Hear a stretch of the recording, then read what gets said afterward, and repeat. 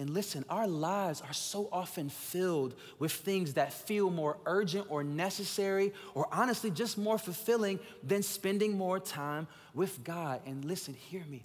I think that explains why for so many of us, our spiritual lives are so unsatisfying. Because we're just trying to cram God into a life that is already full.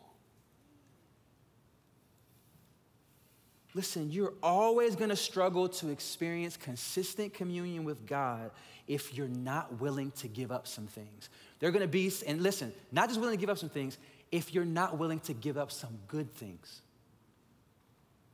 Like there are going to be some good things that you want to do, some good things that other people regularly do, but that you're going to have to give up, at least for a season, if you want to practice the habit of being with God.